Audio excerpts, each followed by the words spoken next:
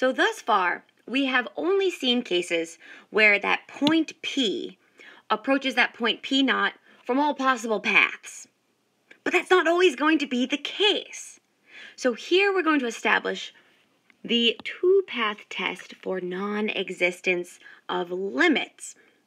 So we say that if a function f of xy approaches two different values as that point P approaches P naught along two different paths in the domain of f, then the limit doesn't exist. So we say that then the limit as point P or xy approaches P naught or x naught y naught of our function f of xy, this does not exist. Now I want you to be careful here. You should always exhaust all simplification methods for evaluating a limit before assuming that your limit does not exist. But in the case where that function is approaching different values as P approaches P naught along different paths in the domain of f, in that case the limit does not exist. So when we've exhausted all other options and we want to apply the two-path test, we're going to follow the following strategy. So the first thing that we're going to do is find the domain of the function.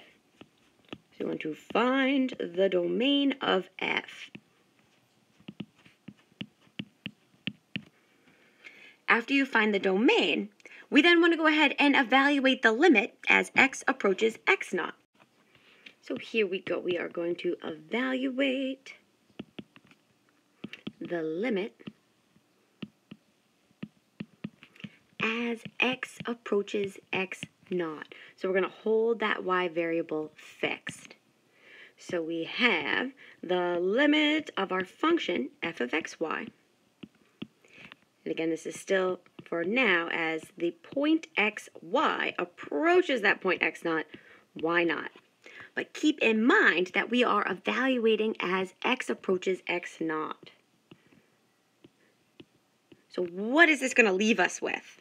Well, we're going to be left with the limit of the function f of x naught, y, and the limit is as y approaches y naught now. So when you evaluate the limit as x approaches x naught, we plug that x naught in. And then you're left here with the function of a single variable, y. So once we have done that, we want to do the same thing now for y. So step 3 is to evaluate the limit as y approaches y naught.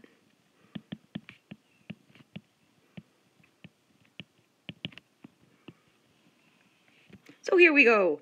Again, starting with our original limit, we have the limit of the function f of xy, and this is as the point xy approaches the point x naught, y naught.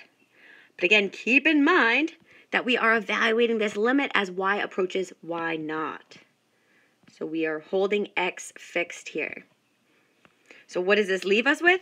It leaves us with the limit of the function f of x y naught as x approaches x naught.